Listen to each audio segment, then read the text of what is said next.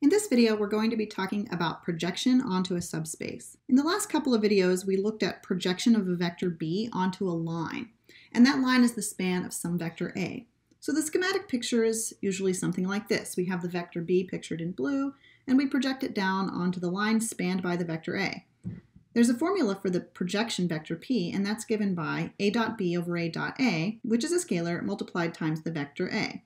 This is the orthogonal projection of b onto a, and the orthogonal component is e. E is orthogonal to a.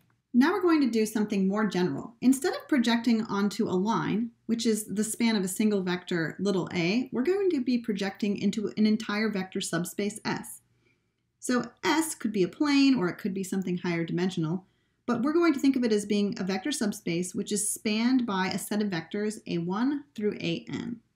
I like to imagine my vector being projected down into a plane for this. In the case of projection onto a line, we use the vector a in a really explicit way. It shows up in these two dot products and it also shows up here. So how are we going to use the basis vectors a1 through an when we want to project into some other vector space S? Well, what we're going to end up doing is taking those vectors a1 through an and collecting them together into the columns of a matrix A. In fact, the span of those vectors, a1 through an, is exactly the column space of the matrix A. That's what it means to be the column space. It's the span of the columns. So this is the way that we're formally going to describe our vector space S. Notice that the fact that the vectors a1 through an formed a basis for S means that those vectors are linearly independent. So the columns of A are also going to be linearly independent. We're going to need that fact in a moment. In this interpretation, then, what is this vector P that we're trying to produce? P is really an approximation of the vector B. B doesn't live in S, but we want to project it down into S. P is the best approximation of B that lives in the space S. Concretely, P is a vector, and this vector will need to be living in S. It lives in the column space of the matrix A. So that means it is some sort of linear combination of the columns of A. We can write that projection vector P that we seek in the following form. Scalar times first column of A, scalar times second column of A, and so on and so forth. Now I'm using a little bit of different notation for scalars than what I would normally write. I'm writing x1 hat and x2 hat and xn hat for the various scalars in this linear combination. This is supposed to call back to earlier notation that we used when we were solving what the projection should be when we were projecting onto just a line. In fact, that's on this page. Let's take a look at it. So previously what we called x hat, the scalar x hat that we solved for, was this quantity right here, a dot b over a dot a, and we used a little bit of Euclidean geometry to reason why it ought to be this formula. And that was what we called x hat before. It's a scalar, and it's the amount that you multiply the vector a by, shrinking it out or shrinking it back, so that you get this exact projection that we have schematically represented by the purple vector. It's the best approximation of the blue vector b that lives on the red vector a. The color coding of these vectors is indicative of what's going on. I have a vector A in red, and I'm projecting the blue vector onto A, and that combination that I'm looking for is represented by purple. Well, now I want to do something similar, but I'm not just after one scalar x hat. I need a whole collection of scalars, x1 hat, x2 hat, x3 hat, and so on, so that I can write my new projection vector in this linear combination. So pictorially, what's happening? I have this vector space S, which is the span of two vectors. Perhaps the two vectors a1 and a2 that I have pictured here. Now there's a third vector b that doesn't live in the red vector space S, and I need to project it down. So as I project it down, I want the best possible approximation of this vector b. So that vector would look like it should live about here. This would be the projection of b into the subspace S, and I'm using the orthogonal projection, which means that I ought to have a 90-degree angle here. The error vector here, the orthogonal component, is orthogonal to the entire vector space S. But how do I go about finding this purple vector P that I'm after? Well, it's going to be the diagonal of some sort of parallelogram. And I find that parallelogram by scaling the vectors a1 and a2 out a certain amount.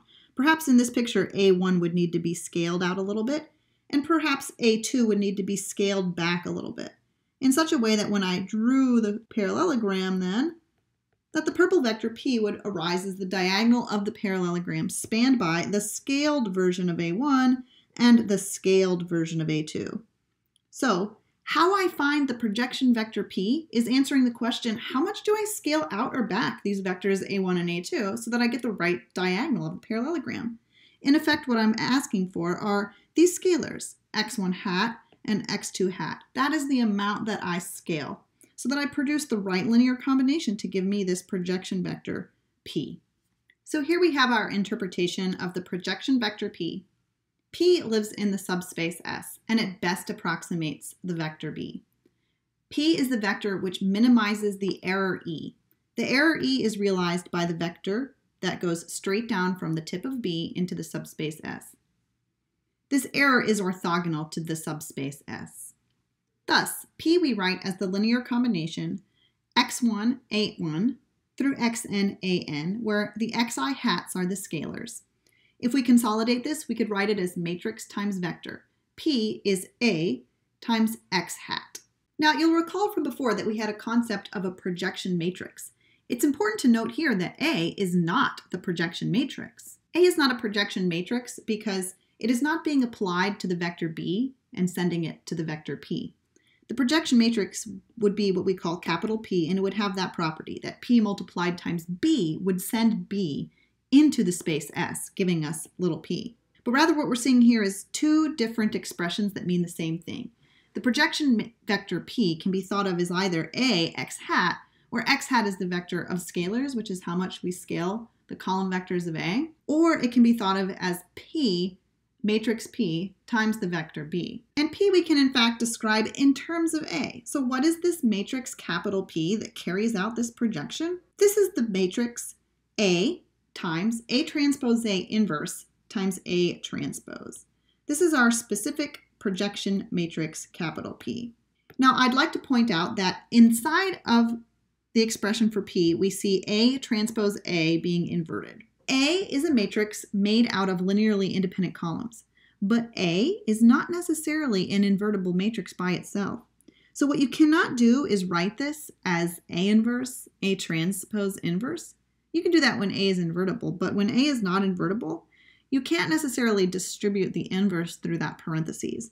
However, it is true that if you have linearly independent columns, then when you find the product A transpose A, it will have an inverse. So this expression, as long as you leave the parentheses in it, is completely valid whenever you have a matrix whose columns are linearly independent. And that's the situation that we're in here, because how we formed the matrix A was using the basis vectors of the vector space S. A consisted of the column vectors A1 through AN stacked next to each other, and as basis vectors, these are all going to be linearly independent. Another thing that's true about P is that P squared is equal to P. In fact, this is the general notion of what it means to be a projection matrix, and it's easy to check that this is satisfied. Just write out A transpose A inverse, A transpose, again, write that, and it'll simplify down to give you P after much cancellation. In the following video, we're going to work through several explicit calculations, doing examples with real numbers, actual matrices, and projecting vectors into spaces spanned by a set of vectors.